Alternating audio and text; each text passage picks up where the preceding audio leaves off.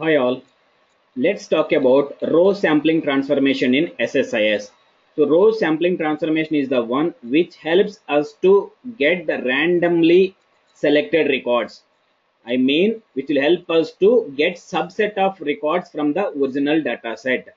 So here you can specifically mention the size of the records, or you can mention here number of records you want from the original data set. So let me take you to the example. So there is a company which is planning to announce 50 winners in the lottery. So that time you can use a row sampling. Okay, there it will exactly populate the 50 random employees out of the employee database.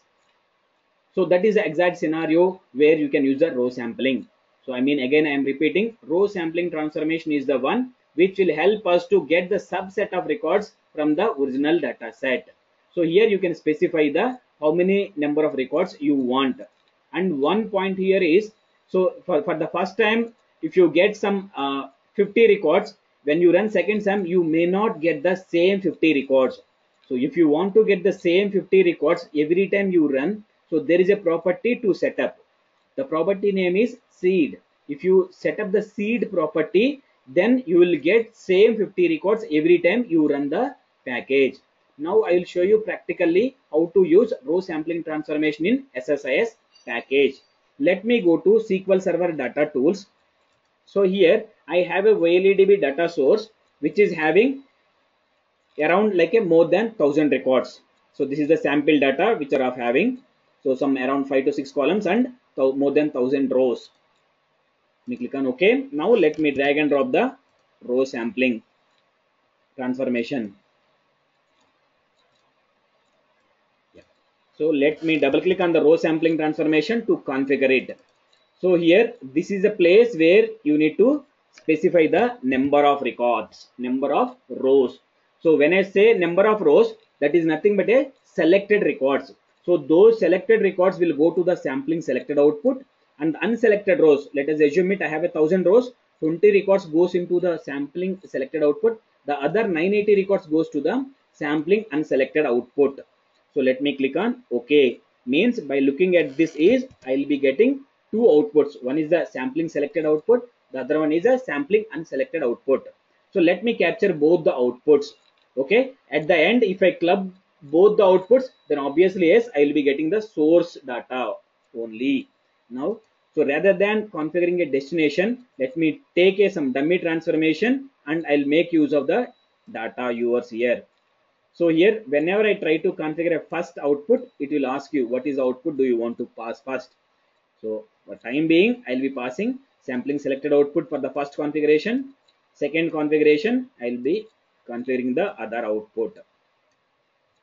So here it won't ask because I have only one output, so it automatically maps. So here you can directly see sampling selected output. The other one is sampling unselected output. Now here I have taken the dummy transformations here. So to enable a data yours in between these two controls. Okay, let me enable a data viewer. So how to enable data viewer? Select the arrow and right click on it, click on enable data viewer. Even you can enable here as well. Right click and enable data viewer.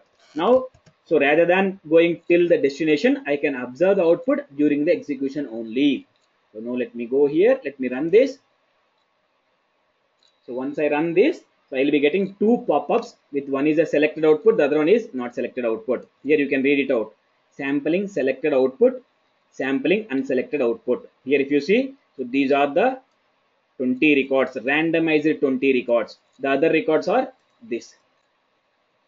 So which are having 9681 records which are of unselected output. Okay, so when you run second time you may not get the same records because I did not specify the seed property for row sampling transformation. Let me set up the seed property for this row sampling transformation, then I will get the same output every time I run. Let me go to the row sampling again. Let me select the seed. Yeah, I can make it as 2 or 3 or whatever the seed I want. Let me click on OK. Now let me run this. So once I run this, again I will be getting two pop-ups, one with a selected output, the other one is not selected output. Yeah, now So if you remember that earlier selected output and now the selected output is not the same, because earlier is without seed, now this with seed. If I run again second time, I will be getting the same this 20 records. So this is how row sampling transformation works. So this really helpful. So when you want to test randomized records in the real time, so rather than testing each and every record, we'll take the randomized records and we'll process in the next levels. That's it. Thank you for watching.